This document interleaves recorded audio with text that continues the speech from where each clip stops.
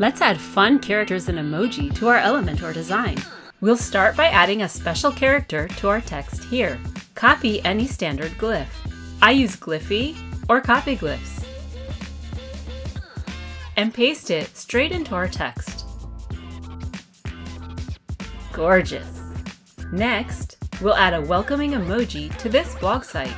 We'll use the keyboard shortcut Control-Command-Space on Mac to launch the emoji keyboard, or Windows Dot on PC, and select a fitting emoji. And you can do this in any widget with text in Elementor. How do you use glyphs and emojis on your website? Like and subscribe for more Elementor tips and tricks.